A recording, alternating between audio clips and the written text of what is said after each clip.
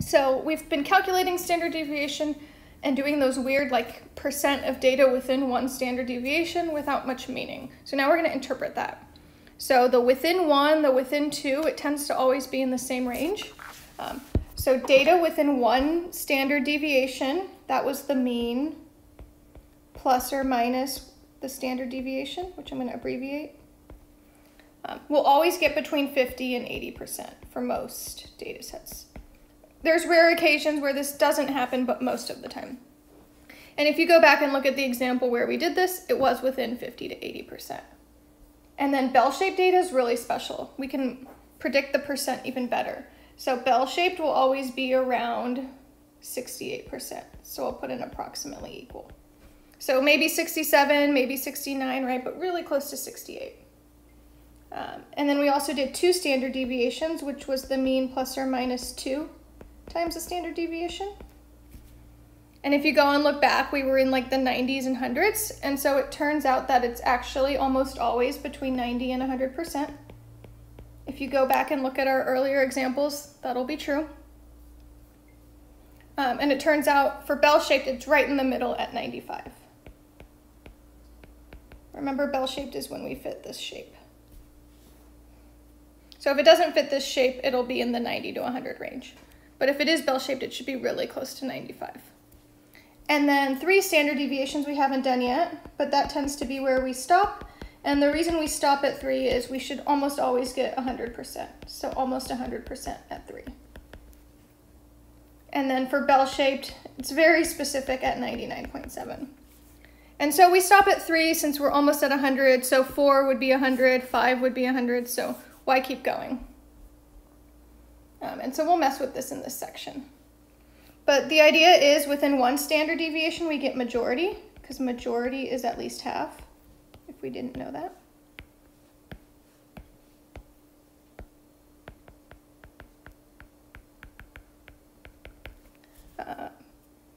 In everyday language, we'll get most of the data within 2 standard deviations, right? 90 to 100% I think would represent most. And then almost all by the time we're at 3. And again, that's why we stop at the 3rd, because we have almost all. And we'll kind of use these cutoff points throughout the semester, and they'll have more meaning as we go through the semester.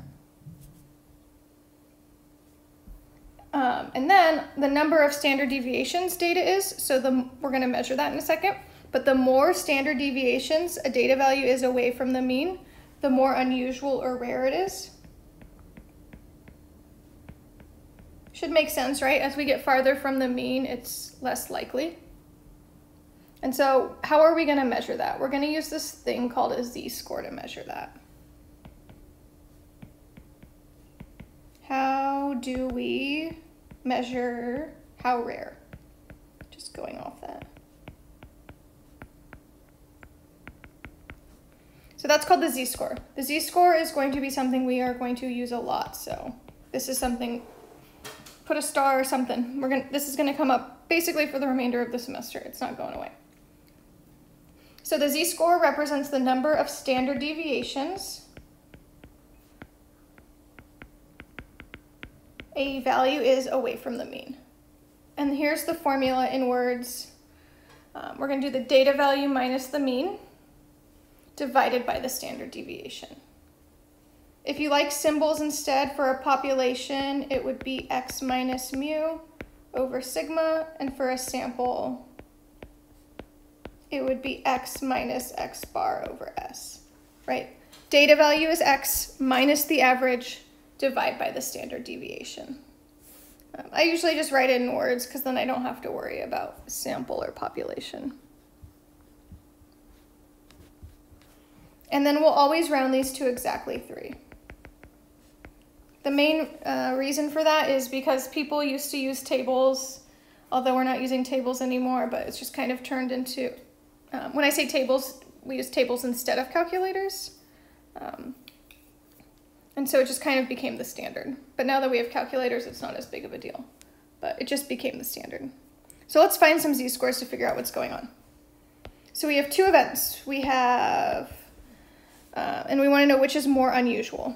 So unusual makes me think of z-score. Z-score tells me how unusual. So the first event is we have a score of 99 on a test when the average was only 70 with a standard deviation of 9. And then the z-score allows me to compare to something that seems totally unrelated. A baseball player hit 60 home runs when the average was only 17.5, but the standard deviation was 10.1. So these two things feel totally unrelated, but we can figure out which one is kind of less likely to happen by calculating the z-score. So let's calculate the z-score for the exam. We're going to do the data value, which is 99, minus the average divided by the standard deviation.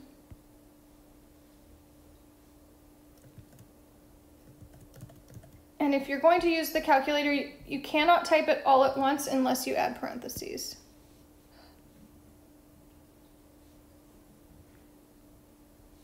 So you do 99 minus 70, enter, divide by 9.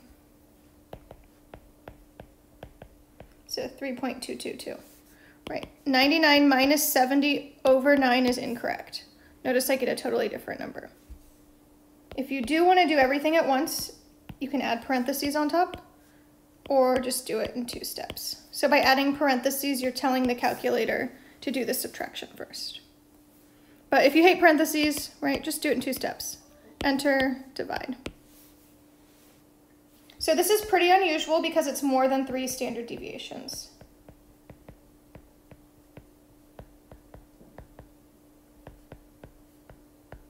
So 3, again, remember we got almost everything within 3. So this is pretty unusual. But we want to compare it to the baseball game, which is more unusual. So let's check out the baseball game.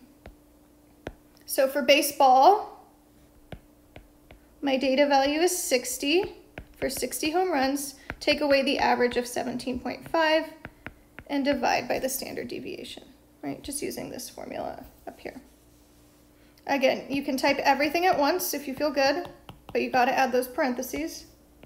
If you don't add the parentheses, you need to do it in 2 steps. So 2 different ways to type it on the calculator. And we get a z-score of 4.208. That's going to round up. So which one's more unusual? What did I say? I said unusual was farther, right? The more. So this would be more unusual because it's a larger z-score.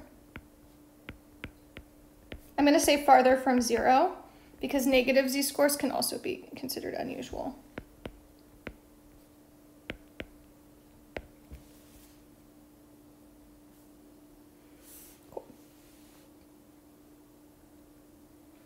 So z-scores are considered a standardized variable.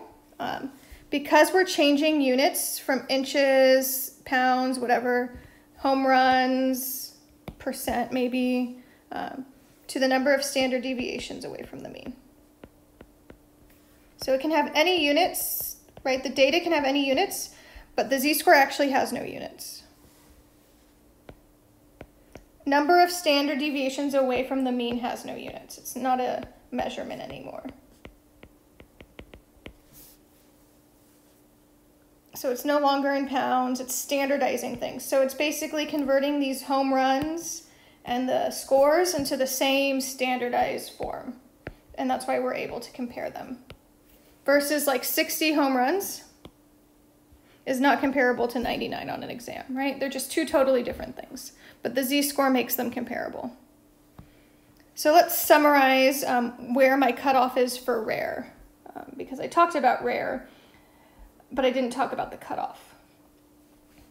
So the cutoff ends up being 2. So when the z-score is greater than 2 or less than -2. And that's because most of the data is within 2 standard deviations. So let's look at that visually. So 0 is the middle.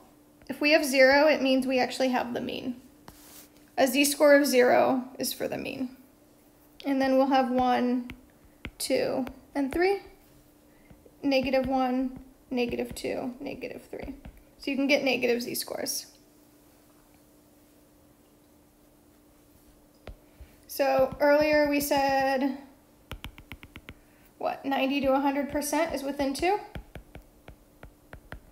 So this is what we consider usual or normal.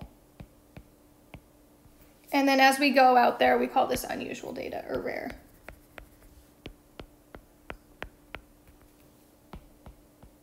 And so both of those previous examples were unusual, right? Because they're past 2.